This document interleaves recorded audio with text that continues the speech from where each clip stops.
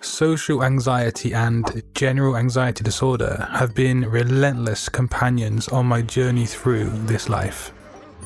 Their presence has plagued me for countless years, casting a dark cloud over even the simplest of tasks.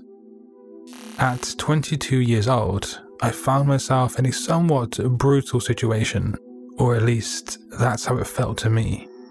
It was the prospect of stepping off of my motorbike, removing my helmet, and venturing into a supermarket, something seemingly so simple. At the time, this filled me with an overwhelming sense of dread, something only true sufferers of anxiety disorders can actually relate to. The incredibly simple act of entering the store felt like an impossible obstacle, and the weight of anxiety bared down on me like never before. But I had to venture inside. There was no other choice. As I made my way towards the entrance, an eerie feeling washed over me.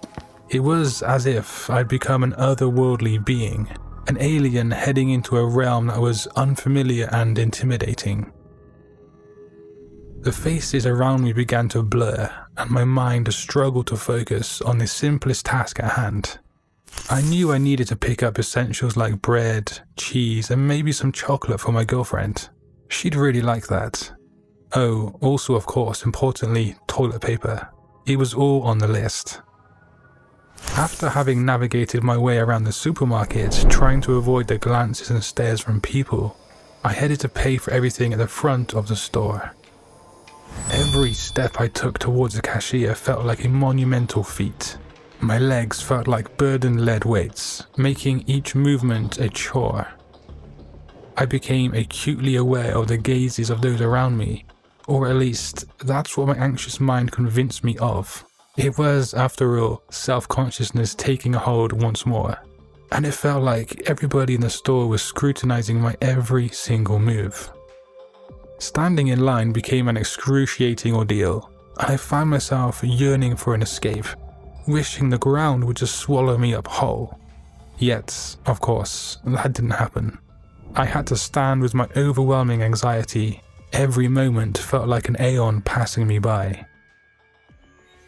Eventually, a surprising and subtle shift began to take place within me. The waves of anxiety that once crashed upon me with relentless forces began to recede. Sweat still poured from my skin and ran down the back of my neck, but with each passing moment, I realized that grip of anxiety was loosening. The simple act of reaching the cashier's desk became a triumph in and of itself. In a moment of awkwardness, I placed my items on the cashier's desk with clumsy gestures. But amidst the anxiety, a spark of humor ignited within me. As I glanced down at the items strewn in front of me, I suddenly realized that the toilet paper I had picked was in fact a pack of sanitary pads.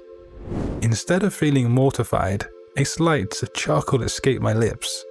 The tension that once consumed me gave way to a newfound acceptance of imperfection. With a somewhat renewed sense of self-assurance, I paid the cashier, exchanged some awkward glances, and made way to the exit. As I left the store, a sense of triumph surged through me. I had conquered my anxiety, even if just for a brief moment. It was a small victory, of course, but it was one that held great significance to me.